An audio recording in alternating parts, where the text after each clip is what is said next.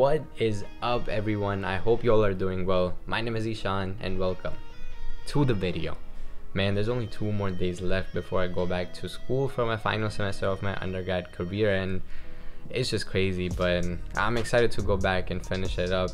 And if you've been keeping up with the videos, man, I have a confession to make. I feel like they've been coming out much longer than I anticipate them to be, much longer than I'd want them to be. So I'm gonna, I don't want to waste any more of your time, so let's get right into the video for today.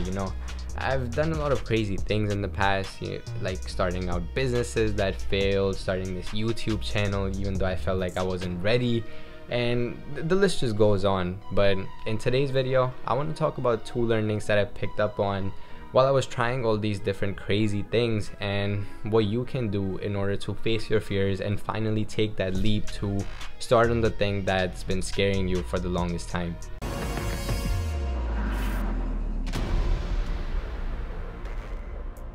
So I'm gonna take you all a little bit ways back to my senior year of high school, where I just felt like I wanted to create content, share it with the world, and share my experiences and the advice that I had within me, but I didn't really start on that. I didn't know how to, and I just posted random videos here and there. But it wasn't until the summer of 2020 when I finally started my Instagram page to share my advice with the world. And the way that happened was because of COVID.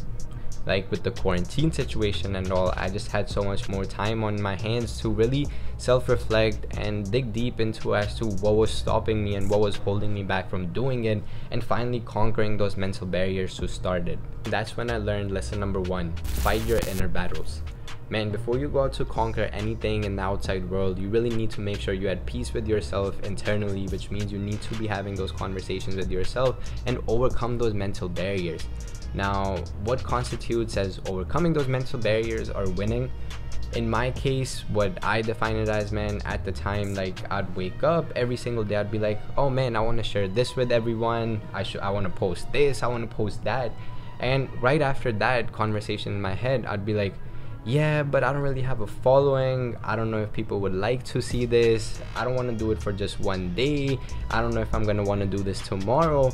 And it really got to a point where I didn't recognize that this was such a frequent conversation in my head that something really had to change and something really had to be done in order for me to stop continuously be overthinking about this thing. And that's when I was like, it is time to finally just start doing it instead of just continuously thinking about it every single day.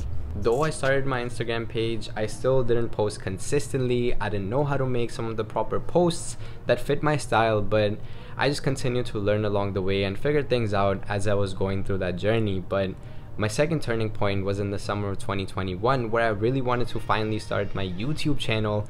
And I knew that if I was going to do that, consistency would have to be at the forefront of my efforts and my ideas. And even though I'd been meaning to start my YouTube channel for the longest time, there were still roadblocks even at that time that were preventing me from doing it.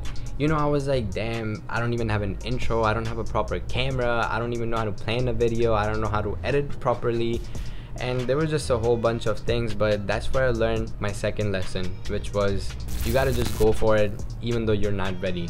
Because here's the secret: you're never gonna be ready. Like, there's just no possible way for you to know every single thing before you started. So you just have to take that leap even though you're scared, even though you don't know things, because no matter what it is, you're gonna learn and figure it out along the way when you start the process. I've been on this journey for about 7 months now, consistently posting twice a week, but I still face a bit of challenges from time to time. When there's certain weeks where things start to pile up, it gets really hard to find that time to plan, record, and edit these videos. And I also hit writer's block where I don't know what to plan my videos on.